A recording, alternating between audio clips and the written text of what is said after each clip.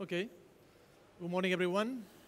We'll have the final plenary session of this morning that will conclude the plenary sessions.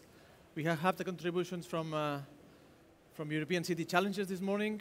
We have got as well the role of smart regions, and as well the last inspiring talk about innovation through network on thinking. And now we'll have a look on a wider perspective with a very interesting and diverse panel, and we'll look at different use cases and different cities applying sustainability in different regions of the world. The title of the session is The City We Want, which is a very interesting and inspiring title, and we'll try to debate about sustainability, resource efficient and resilient cities. If we think about this definition of a city, I've been collecting a bit of information, and well, we always mean designing cities with consideration to social, economic, environmental impact and resilience habitat for existing population without compromising the ability of the next generations to experience the same. And that's very important because we tackle several things. We tackle design. Do we think about designing new cities, redesigning existing cities, how the cities are growing, expanding? We tackle as well social, economical, environmental, and resilient aspects. Are those enough? Do we need to cover other things? How we can combine all of them with policies at the same time? And as well, we need to take into account that all of these concepts means, most of the time, minimization of inputs for the city, requirements in terms of energy, water, food, waste, air pollution, greenhouse gases, or water pollution, among others.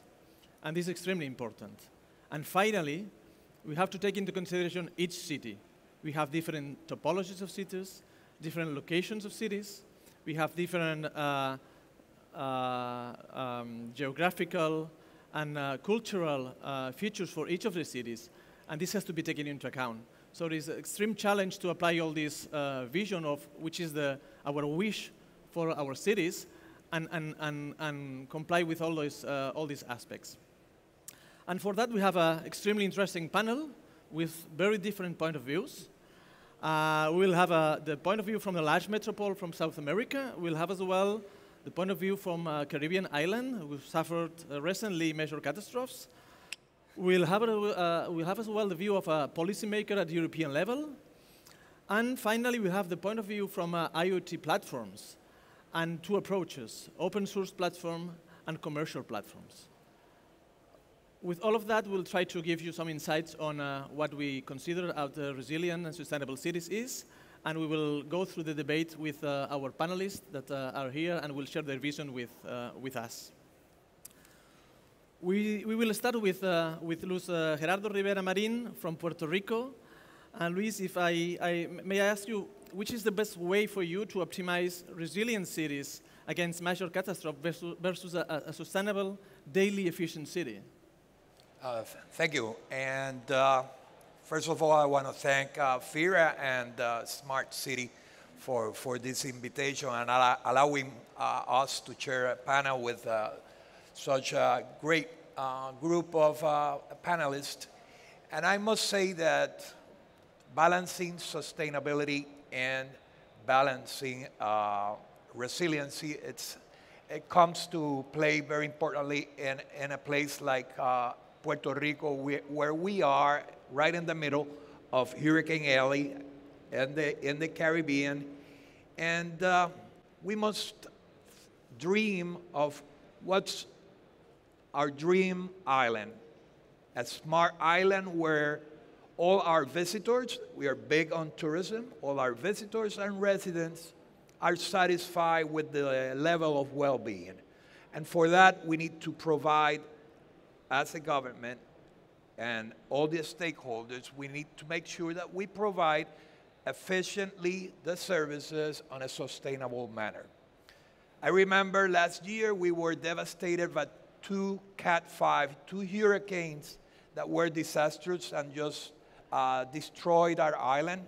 And I still remember watching from my window through the storms as in my garden we had a big oak tree and we had some bamboo trees. And I saw that oak tree, a symbol of strength, how it toppled because of the winds. But then I could see the bamboo trees in our yard, how they bent, flexibilized, and adapted to the winds. And I think that should be the same lesson for us. We need to adapt. We need to be flexible in our planning. So after the destruction, we have a blank canvas, and in Puerto Rico, we are planning to make sure that we build for sustainable economic development. So because of our island condition, we are respectful of the environment, and sustainability plays certainly a role in maximizing those resources. Certainly innovation plays a huge role in the planning process. So in every way that we can make things differently, whereby we started a process of evaluating and lesson learned the state of our infrastructure. We started working in collaboration with the communities, with all the stakeholders, in making sure that resiliency is in all our plans and innovation provides for a sustainable economic development. I think the most important point to address are inequalities. And damages, loss of lives, are all traits to vulnerabilities and inequalities. There was a George Washington University study that went into the causes of casualties after the storms. And the devastation was such that close to 3,975 deaths were somehow attributed to the storms. These are huge numbers. One death is too much. So the data showed that the incidence of higher death probability was in those communities that were more vulnerable because they were in flood-prone zones or because they were poor and couldn't access health services in a timely manner. So we have the highest population in the hemisphere, for example, and dialysis for our renal conditions. So they couldn't reach a dialysis center and casualties occurred.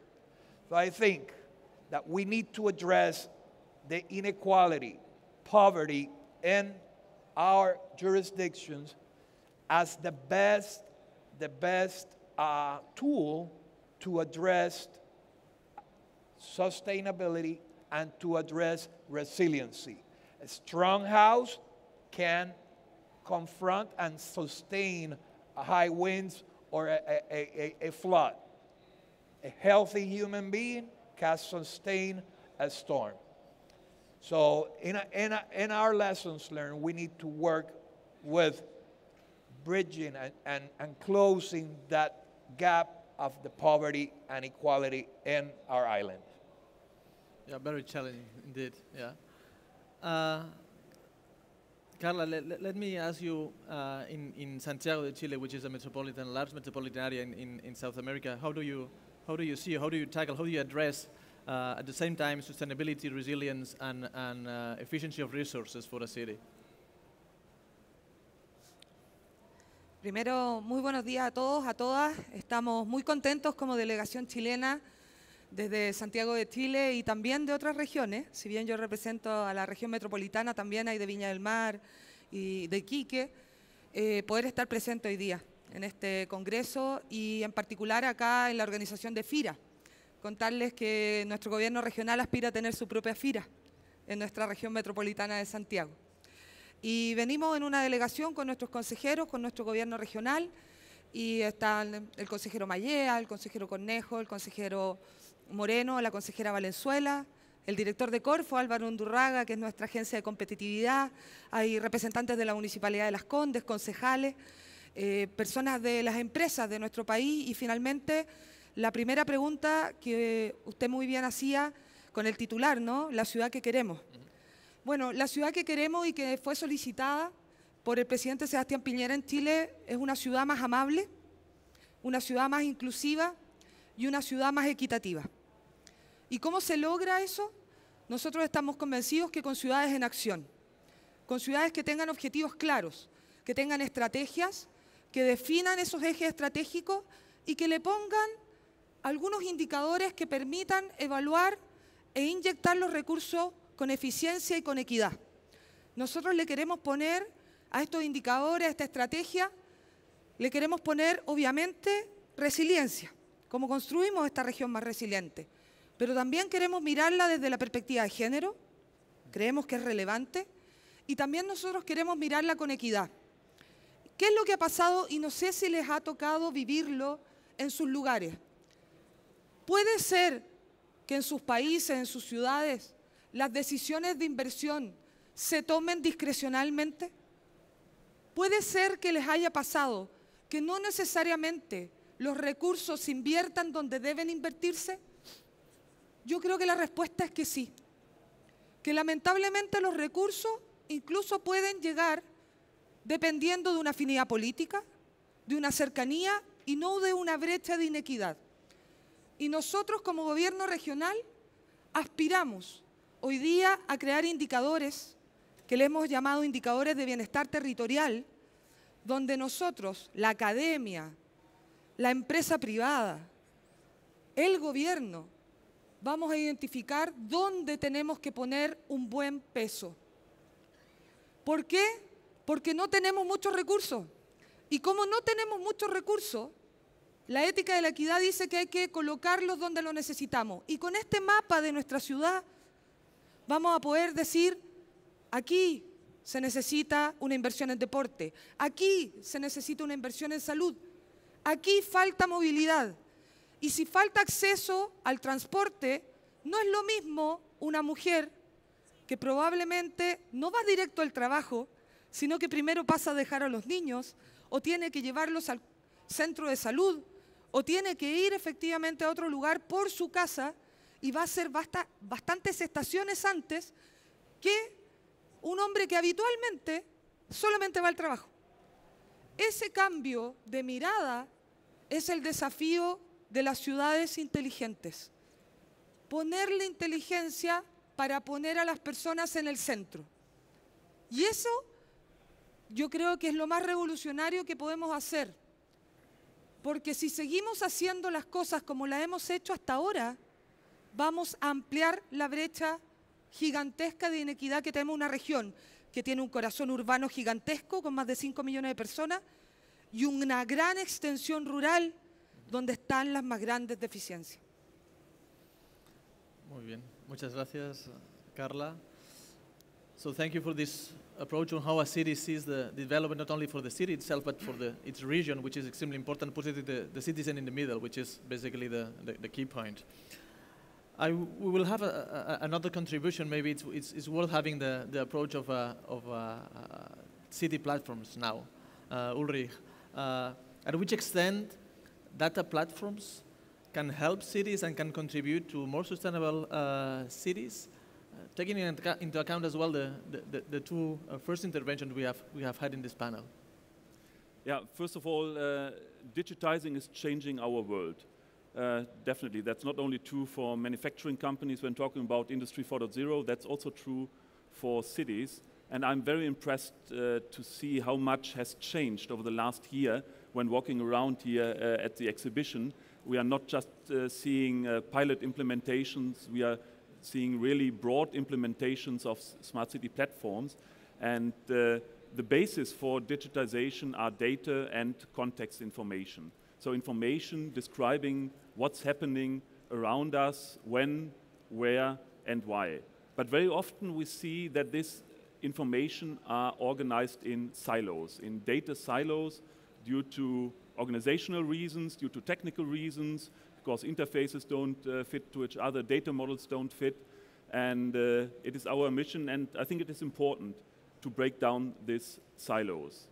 And creating a really sustainable and resilient smart city means to be effective and also efficient. Effective means to do the right things. And one important thing a city has to do is to decide for one platform. To be able to break down the silos, to bring all the relevant information from a city onto one platform. And we have great examples for that in Europe. For example, the world or the European leading country when it comes to digitization of public processes is with no question Estonia. Many say it's a small country, it's easy, but they really had a vision 15, 20 years ago to make Estonia digital, and they decided in a very first step to create one platform. In that case, it's a bit older technology called Xtron, but they went for this one platform approach. So it is, as I said, very important in the first step in the effectivity, in the efficiency step, to create and decide for one platform. And then it is a question which platform to use. And there was an analysis by the European Commission some time ago when they counted 360 IoT platforms worldwide. That is 1.5 years ago. In the meantime, we are talking about more than 500 platforms coming from different origins.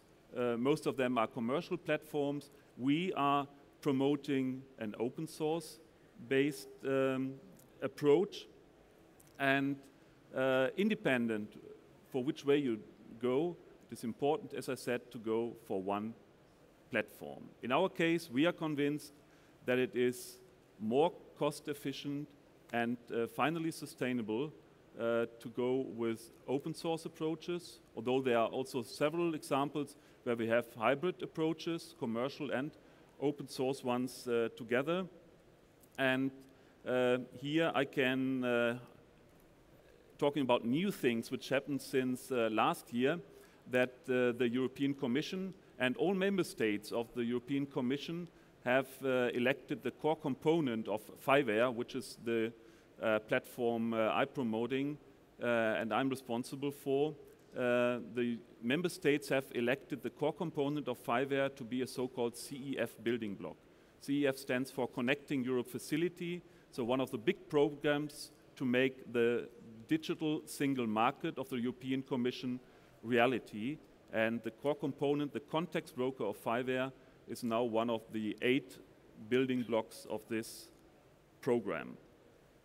And a second achievement during the last year, and a new topic, is that the API, the interface, so the question how to get access to data, which is used within the Fiware environment, has been elected as a standard by a standardization organization called ETSI. And in the meantime, more than 120 cities from 24 different countries, not only from Europe, are building their smart city based on Fiware and on an open source approach. And I think this is one way to create a sustainable and resilient platform for digitizing a city and to make it a place of choice for the citizens and to improve the quality of life of the citizens. Thank you, Ulrich. It's a good point that you mentioned European Commission, because now it's time to Joanna. Yeah, how do you, I mean, from the European Commission perspective, which are the main challenges that a sustainable, resilient and efficient city has to face, especially in Europe, right? Thank you very much for this very charged question, but I'm very happy to be answering it, even if 4 minutes is never going to be enough. But I think I can give a taster from the policymaker point of view, and sitting at a level, at the European Union level, where we have the opportunity to work with so many governments, regional governments, local governments, representatives of cities, and at the end of the day, we have to deliver to the citizen a quality of life.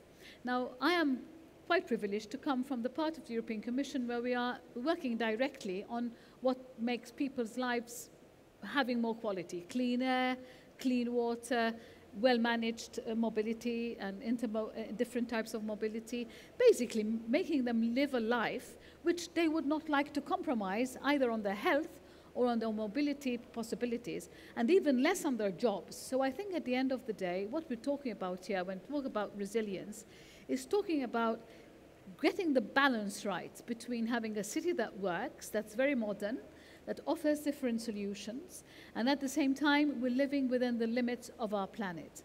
And I think this is the type of balance that within the European Commission we have been trying to get right for the past 40 plus years. And I mentioned 40 plus years and not 60 plus years, which is the age of the European Union, because environmental policy is only 40 plus years old.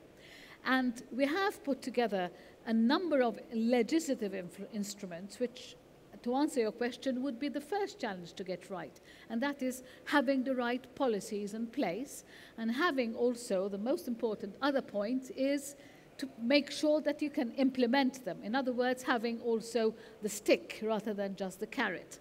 So of course, we are in a position to say, yes, we think we've got at least the right and most important basic fundamental points there for a city to be able to thrive and to be future-proof vis-a-vis the limits of the planet, vis-a-vis the risks of climate change, energy efficiency, etc., vis-a-vis sharing data. For instance, we have the Environmental Agency in Copenhagen, which absorbs and gets a lot of data and actually shares it and issues reports regularly in order to share with other parts of the Commission, which are not only taking care of the environment. But I think the other most important point is to be in touch with the economy. Of course we need IT solutions. Of course we need that. But I don't think that cities are only looking for IT solutions. They are looking for, that is an enabler, just as financing is an enabler, in my view, in a city, and therefore having the right finances in place. But I think we have to have a situation where the citizens know that their policymakers are, one, very much in touch with their needs and expectations, very much in touch with the need of having sustainable policies which will create jobs, which will stimulate investment, which will stimulate innovation in order to have the right solutions, which will make them affordable, and which at the end of the day are within the trends, the worldwide trends, the global trends, for instance, of having good waste management, but having also good circularity in the economy. And these are things that obviously sound very good and, you know, very much directional, but at the end of the day, we need to adapt them to the real circumstances of the city or the mini-city, you know, that we are living in.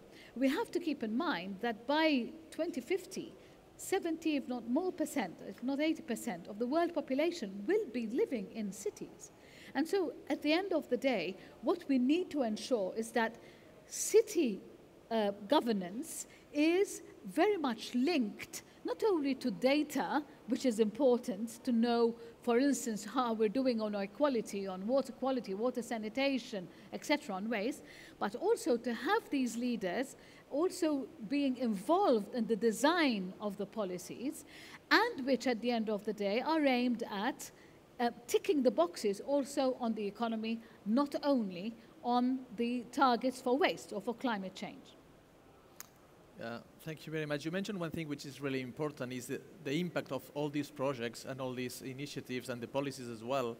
And I would like to pick up on this argument to ask Bahe, since last year, so eventually we were here last year, and now, which is from your perspective, all these data platforms and initiatives on sustainable cities on the field being implemented, which is your observation of that, at which extent we are succeeding, at which extent we are just slowing down too much these initiatives?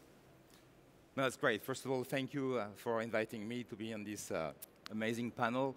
You know, I think, you know, what I would say that, you know, having spent some time yesterday in the booth and, you know, spending time with partners and of course city leaders, what comes up very, very clearly is that, you know, there's an interesting convergence between artificial intelligence and IoT, more than it was 12 months ago. And that's clearly, a strong catalyst of driving this transformation that, we are, touching, across here. The second thing is that it looks clearly that we move from a multiplication of pilots to some degree to really realize that you have almost an IoT built in by default, in what you do. And so basically, it's obvious to say that every new building, every new schools, or every new hospitals potentially, is going to be smart. But of course, we need to catch up with the legacy infrastructure that we have. And the beauty is that for the first time, we have the combination of the accumulation of data, which to some degree in a kind of 1.0 version was not very much insightful, and the high computing capability, at the edge almost, to make the most of it. And I think when I was asking questions to some of the partners, just to get the sense of if one was last year as a metric, or, tell me where we are today in terms of number of effective projects that you have been running, implementing in cities, in emerging markets, or let's say more mature or developing. The ratio was basically around 10. And when I said, yeah, let's push ourselves to think about, when we think now about pipeline and covering only these three dimensions, the resource efficiency, the resiliency, and the sustainability, we are close to 100. So it's almost give you the sense of the acceleration and the maturity of the solutions that are enabled, as you said, from what we are bringing. And in the end of the day, I think all these solutions are possible only because yes, there are platforms, and Ulrich mentioned there are multiple, let's say, options, and the commissioner as well. But I think the most interesting thing is the ecosystem that is around the platforms. Because the ecosystem is really building the added value to the citizens, to the cities. And I think the biggest challenge today, because these topics are so profound, is very much to understand what is what you are trying to solve for. Because you can boil the ocean. So do you have a dream? Is there, what's the objective? Do you have clear outcomes? What's the timeline? I think this is the next, let's say, thing that, as a collective community, we need to tackle. But the ecosystem is there, the technology is there are options, there are choices. The problem solving, I mean, think about, Commissioner mentioned, by 2050, you mentioned 70% of the population will live in cities. Well, 70%, that means 3.5 more billion people living in cities. Right? In the last, do you know that, somehow this data point is that in the last 2 years, the 90% of the human data has been created in the last 2 years. So when the question was, what's your observation in the last 1 year? Well, think about what we're going to do with that. And I do believe that what we see is a combination between public data, private data, network sentiment, social, let's say, information, and bring this together into a kind of, let's say, comprehensive data lake. So I think that's probably one of the, direction to take as a discussion. Yeah, thank you. Karla, just to maybe start with a common debate, and feel free to intervene whenever you feel. You mentioned one thing which is extremely important. I mean, in the metropolitan area, you talked about Santiago, or which is the big city, but as well you have to link with rural areas and with the neighbor cities. How do you approach in terms of implementation of these policies and these interventions, and link the interests of a big city with these surrounding small rural areas?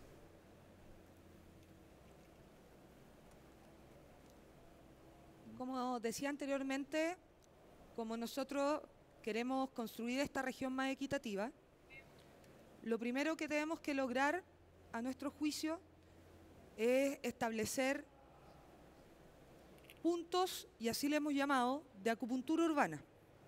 Acupuntura, como la entendemos todos, de medicina tradicional china, puntos de energía que despierten la ciudad.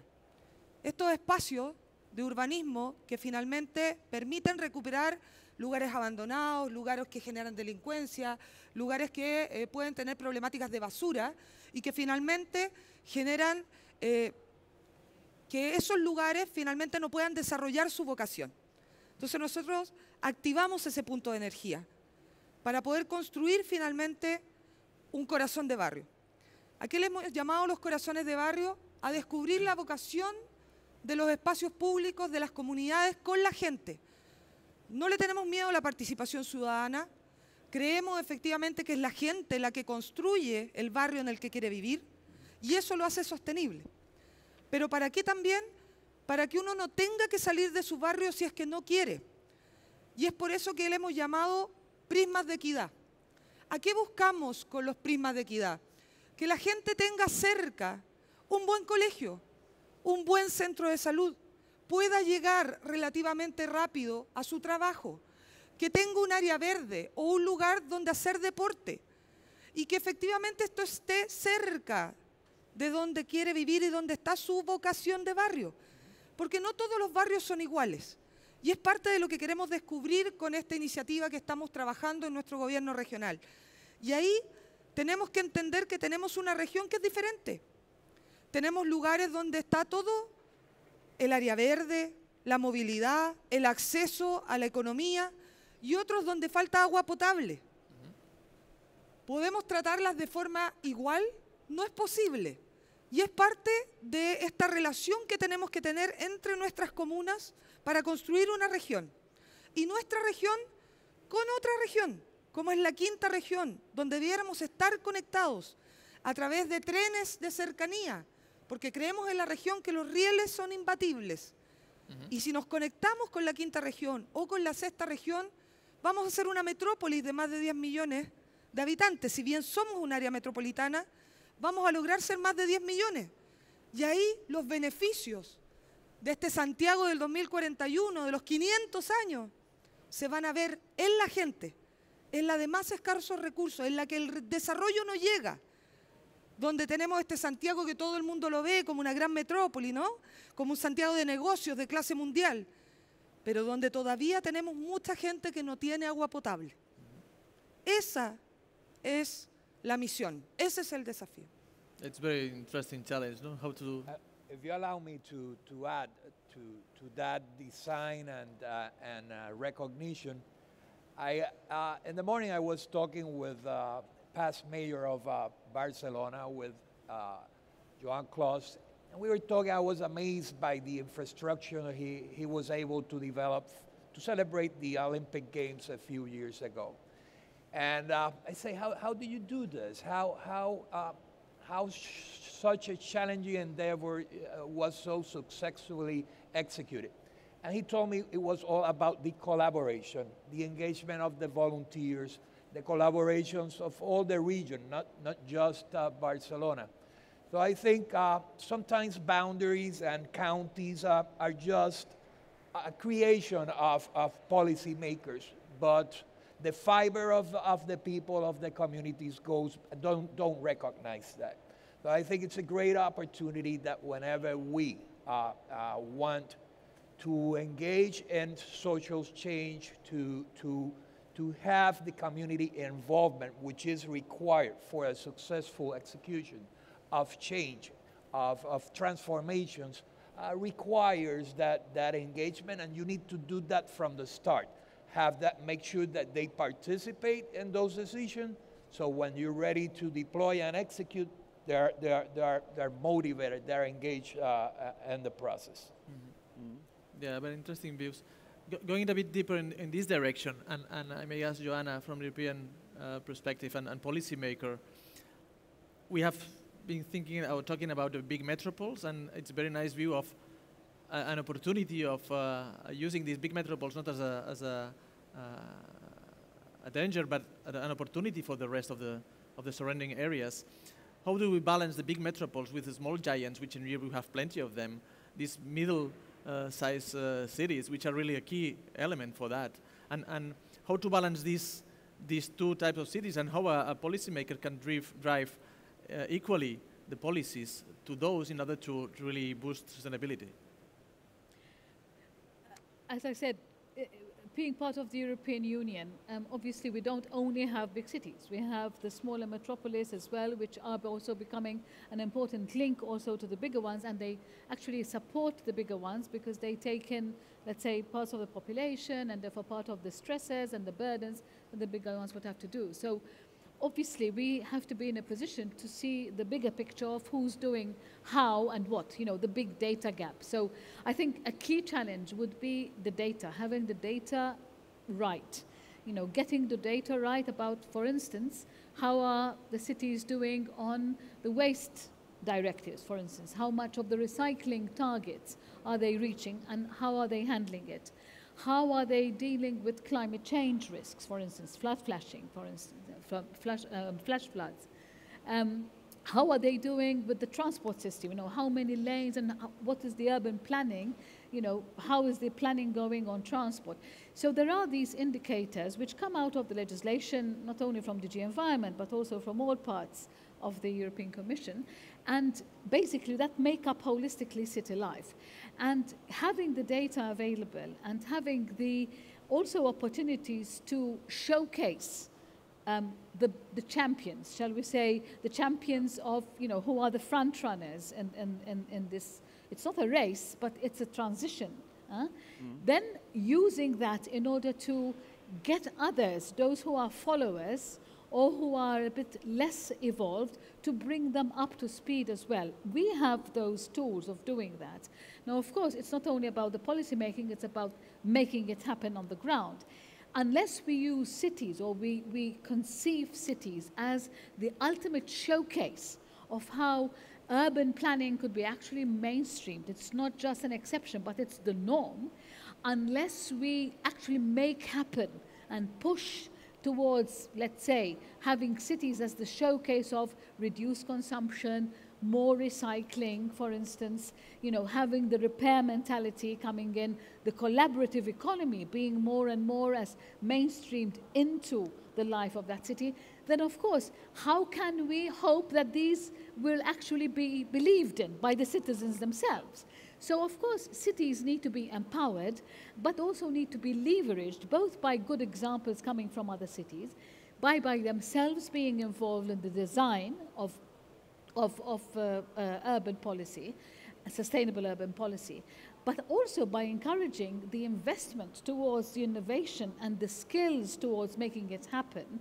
Let's say, not only circular economy, but anything to do with innovation to actually happen within that city and to keep the skills there and to encourage people not only to be part of the city, but also to have their economic well-being guaranteed by the city within a quality of life.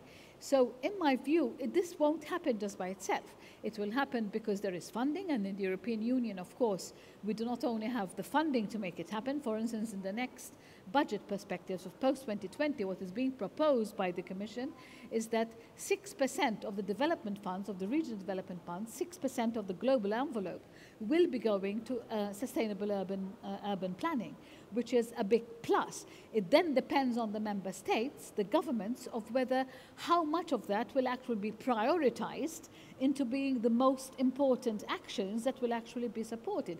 So of course, you have to make the funding available, you have to make the policy-making design involvement at an early stage, you have to get the experts and the expertise, but you also, at the end of the day, have to make it visibly happening and seen to be happening by the citizens. This is the only way how you can then engage the citizen to actually themselves become the actors, not only of the waste management part, which is maybe the more boring part, but you know, it's where the responsibility of the citizen is engaged, but also of having the citizen themselves being the promoters of new technologies, of innovations, and of work streams or job streams that will be new because of the sustainable work plan that is being adhered to not only by the local governments or the regional government, but also in the center by the main governments. Okay. Ulrich, maybe I can just add to this. As you mentioned, two important things, the data and front runners. So cities taking the lead and making it possible. as I said before, important to have a platform, important to define a common interface to get access to the data. And we just published on Monday, together with TM Forum, which is a global organization of telco and IT companies, more than 700 organizations belong to them. We initiated a joint collaboration program together with 11 frontrunner cities to work on common data models. So after we have agreed on the standard interface, now also to agree on the standard data models. So a data model for waste management, a data model for smart parking, for smart lighting, to make it easier in the future to replicate a solution from one city to the other, which makes it more cost efficient. And here, as I said, we're working together in a starting point with 11 frontrunner cities, also big cities in this case, but in all our approach, although the majority in the future will live in urban areas, in cities, we don't have to forget the smaller cities. We don't have to forget the rural areas. And I'm convinced we need a different approach for these areas. A city like Barcelona can afford to create an own way, to create an own platform. But for the smaller cities, for rural areas, we need more shared service approach driven by organizations who take over the lead and then provide these services also to these areas. And having common data models, having common interfaces will make this very cost efficient and easy. And finally, we are talking about technology, but we don't have to forget the people for whom we are doing this and who will partly have to use this. It is always a question of having people and technology at the same time. Otherwise, the best technology will not work if it is not adapted and accepted by the people. If I may, because it's relevant to what Ulrich just said, I would like to say a couple of things. One, we have just launched a Green City tool, we have called it. And basically this is a tool which is available on the web. Cities, any city can register themselves on the tool, or they can actually make themselves more visible on the actual map, because if they want to make commitments more public and more visible to other cities. And this is a way of how they can assess themselves vis-a-vis the criteria of sustainability, clean air, water, waste management, etc., biodiversity as well. But it's also a way of attracting the technical expertise to them if they need it. So the point about having the data and making it also palatable to the citizen, because we believe that, and we actually source a lot of data directly because of citizen involvement, the so-called citizen science umbrella, if you like. And many cities, and ourselves as European Commission, are involved via our agency in Copenhagen to involve cities, to citizens, to actually give data about, I don't know, the air quality. For instance, if you go on the website of the environmental agency, you'll see in your particular city how they are faring at any given time, in real time, about air quality in particular spots. And this is thanks to not only the satellite information that we also use, of course, in the European Union, but also because of citizen science that is more and more becoming, let's say, not the norm, but it's on its way to becoming more the norm, to get citizens involved as well in reporting back, you know, what the quality is, let's say, on air quality, which, by the way, many member states are still struggling with, even if, you know, the legislation is, as I said, 40 years and more old. And it's costing cities, we estimate, about 24 billion euros in terms of health costs, lost working days, and also damage to buildings because of air quality being not up to the standards that member states had signed up to many, many years ago.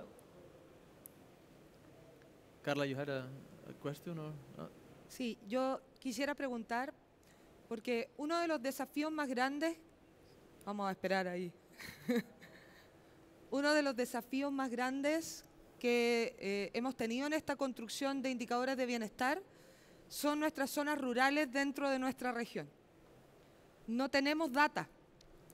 El Santiago urbano tiene data, hasta manzana hasta muy cercano al hogar. Rural no tiene data. Estamos construyendo un indicador con muy poca información. Y mi pregunta es, ¿cómo efectivamente podemos ser capaces de avanzar hacia esa otra mirada? Porque está dentro de una misma región. No es que sea una región aparte, es la misma región que tiene zonas rurales que además tienen las externalidades del Santiago urbano. Ahí está la basura, ahí falta acceso al transporte, ahí no están los médicos, ahí falta agua potable. Entonces, ¿cómo se construye efectivamente esa data que parece no interesarle a los que entregan información? ¿Cómo generamos ese incentivo?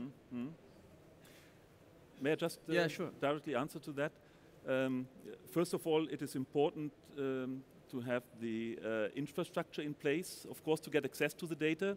So on the one side, to have wherever possible fiber connections available, but also these LoRa networks, long range networks, low energy, are an instrument to get access on the rural areas. And we are actually working, for example, together with the World Bank in India, where we are creating a shared service platform for smart cities in India, also addressing smaller cities and rural areas to get access using this technology. But of course, you are right. You need to have the infrastructure in place first before being able to get access to data. I think, Just maybe go ahead. On this last, because it's an interesting, very interesting topic. There's one initiative that we have done at Microsoft, which is very much targeted on the rural areas that don't have the infrastructure to carry the information flow. And what we are doing is we partner, with the cities in these type of regions to leverage, in fact, what we'll call the TV white space. So basically, the signals of the TV, network that is not used, which is available, usually more than, in fact, the Wi-Fi, and through that you can convey, and get access to the data in the farms, for example, and have, let's say, the collection and then, in fact, the production to it. So if you are interested, we can follow up. But this is a very cheap, accessible, and enable everyone to participate as opposed to exclude. One comment which is important to what you mentioned is data and data platforms. And it's important that a big city may afford the investment, and other small cities, it could be more difficult. How do you, so who pays the party, right? I mean, how a city, a small city, can invest in an infrastructure which may be significant for them and maybe linked to other cities as well surrounding, but what is the benefit? I mean, how the city services see already a benefit so that they can demonstrate that they can make the investment reliable and feasible, and they can assure that they can implement these platforms, which is the best way for a city, especially for small ones, to cope with these investments.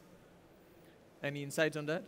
Yeah, maybe question to me, or? Well, to whoever wants to answer. Maybe I can start. Both of the platforms. The interesting thing, and maybe I'm not going to have some friends here, but every meeting I've had with cities, maybe more on the mature side than, let's say, to be fair, the question has never been an issue about the funding.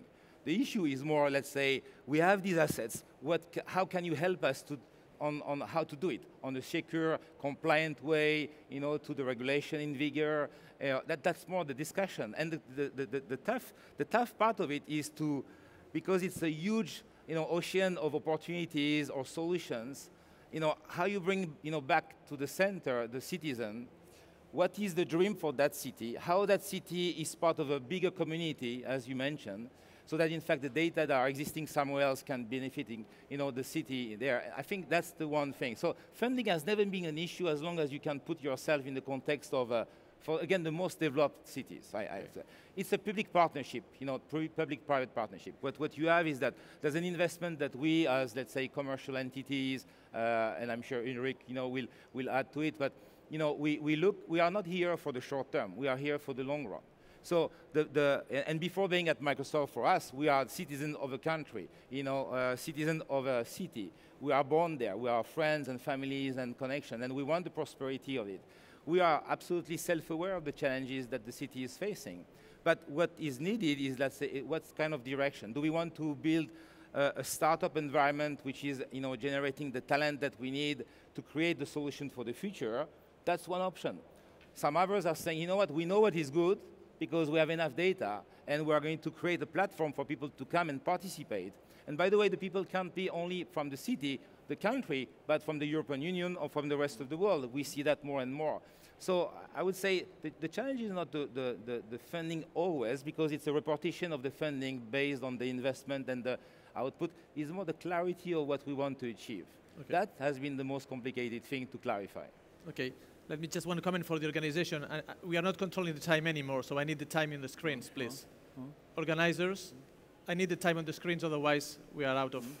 Yeah. Yeah, maybe I can add on that. I've been for 20 years in the city parliament, so deciding about the city budget finally, and still being a strategic initiative, we need a business case to start such activities and to finance it finally. And here it is important to find the right first use cases to use such platform approaches. And very often, for example, the topic of smart lighting is something which pays off within 4 to 5 years, simply replacing traditional lighting by LED lighting, which can even be dimmed, so smart lighting, that it only lights when the light is required. And 2 weeks ago, I've been, for example, in Montevideo in Uruguay. They learned about our platform 2 years ago here in Barcelona, implemented their platform, and they are now replacing 70,000 street lights in the city by LED lights. And this is a project, as I said, which pays for itself. Okay. It is important to find such first approaches to have a starting position to create a smart city. Yeah, that's a good point. I mean, because you can really now demonstrate very quickly the return on the investment. I mean, if you think about the biggest challenge, you know, and the cost, you know, in resource efficiency is the outage on energy. And now with the metering information that we have and the systems, you know, basically in less than 18 months, you can increase by 25 to 30%, in fact, the energy and prevent from the outage. If you think about leakage, you know, in both from home and let's say, you know, corporations, you know, we have enough, let's say, information now to drive this forward. Think about, let's say, even the notion of, as we talked about resilience, and you were mentioning the catastrophe in Puerto Rico. I mean, now we have what we call the digital twins that helps you to respond to the question, what if something else happened? And, you know, the ability to have a real world and a virtual world that you can simulate is not only for national, you know, national catastrophe, and, you know, it could be for any type of, let's say, you know, decision that the city might want to take and the consequences based on the information that you have. This is powerful, let's say, tools that you can really see the return on investment very quickly and communicate to the citizens the value that you are doing. Luis, maybe you want to comment on that. I mean, do you see as data platforms and ICT-based tools the magic solution for eventually for managing cities and your country, or how do you say that? I think data is power, and we found out that when you are responding to, let's say, an emergency, you need the data. You need agility, but certainly you need situational awareness. Where do you stand? What do you need to respond, and what are your priorities? And that you get through the proper data to make those decisions. So after the hurricanes, we developed what's the Business Emergency Operations Centers, because in the island we have externalized through public-private partnerships many services that used to be delivered by government, and now it's done more efficiently through NGOs or through P3s. And all that information regarding energy, fuel supplies, health, all is in the hands of the private sector. Through this platform, that it is a public-private partnership. Now we gather in a live depository all the data that is required to make the proper decisions when you are responding to an emergency. And it's also used to make decisions as to your businesses do it with business intelligence. We do it in the way that we know how to impact and where our stakeholders. So certainly the technological platforms are essential, but then you also need the what if. What if you don't have them available? So the redundancy is of most importance also. Okay, thank you. I think it's also time to open the floor to open the time for questions and open it to the floor. You may use the app of the Congress to send us any question you may have through this questioning and ask feature of the application. We may have on the screen your questions, so if you want to address any particular question to a particular panelist or a general question, just feel free to do so. We'll have quite soon showing up all the questions here in the panel, so we can answer that.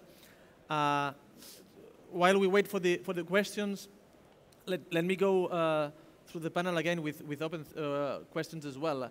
You mentioned about data, and data is extremely important to optimize infrastructure, to take decisions, to really target these acupuncture decisions.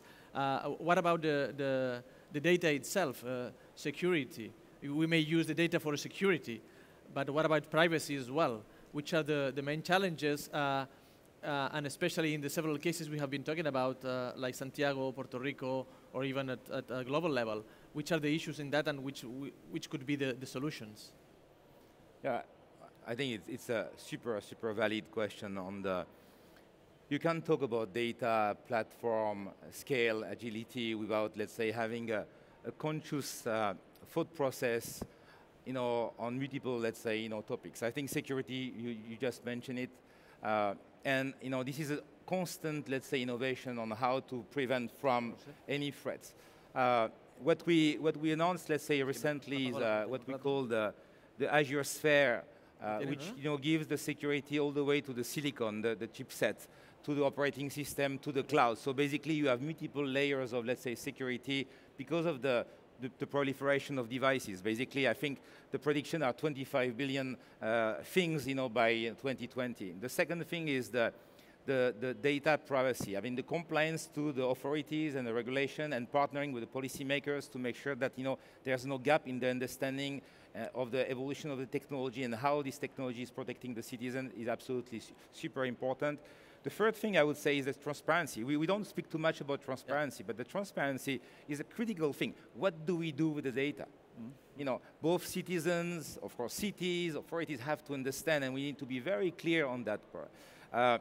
And then I think that there's something which is around, let's say, the ethical aspect that is increasingly important because of the artificial intelligence and how the generation of coders, of developers who are really tackling big problems, are also aligned with some policies that are regulating somehow, in fact, the code of ethics, which doesn't exist necessarily, today on a role place. So these are the key things that we know. Any other comments on that? Yeah. Maybe Joanna?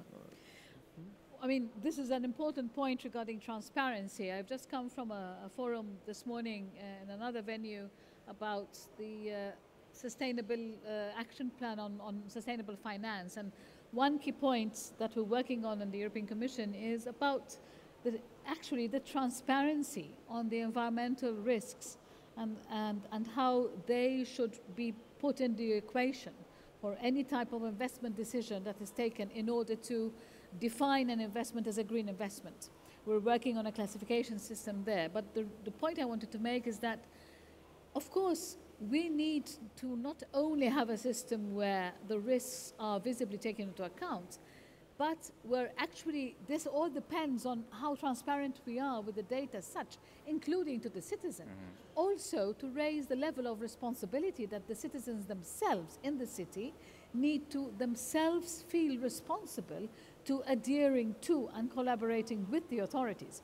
It's a good thing that we have a business plan, as Ulrich said earlier, and indeed our experience in the European Commission and also some awards schemes that we run for cities, for the front runners, like the Green City Awards, etc., which we run every year, you know, the boxes that they have to tick are quite challenging. But the reason for that is that, you know, they need to show us and convince us that this plan is not just a plan that looks very good on paper, but in fact, you know, nobody is actually partaking and actually contributing to it being a success.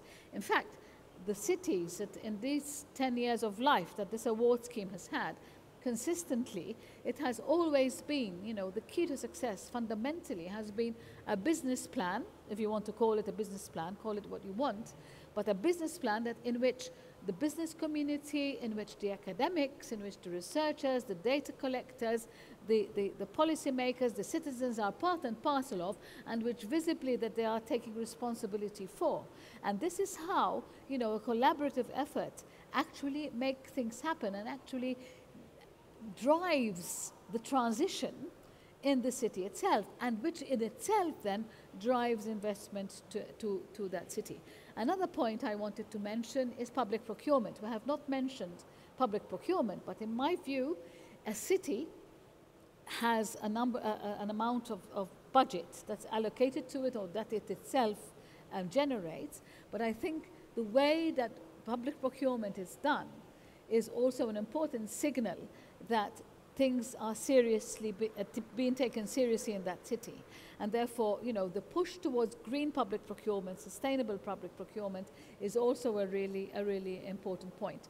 Another last point I wanted to make is that, you know, at the end of the day, you know, old models might not always work, you know, in terms of how we're going to support sustainable policies. Let's take water, for instance. We've always been used to having, you know, water tariffs being charged. Now, what does this actually mean in the future?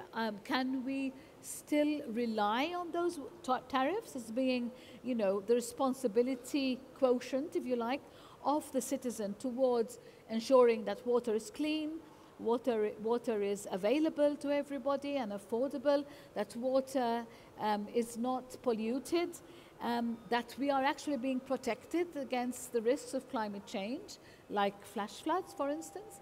Or are we going to be a little bit more creative in the way that we tax water? Maybe we should tax the polluter.